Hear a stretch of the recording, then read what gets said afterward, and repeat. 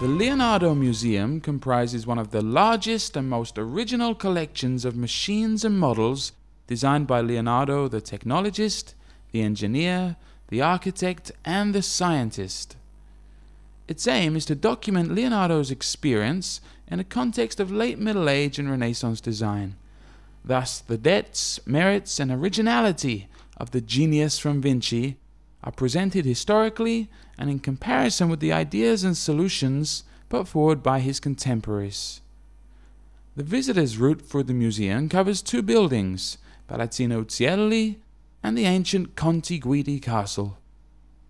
Palazzino Uzielli houses the sectors devoted to building machinery, textile technology, and mechanical clocks. In the castle, once the residence of the Guidi family, are exhibits of machines and models illustrating Leonardo's interest in warfare, architecture, mechanics, and flight. In addition, two whole sectors are devoted to optics and to movement over land and water, with particular emphasis on river navigation.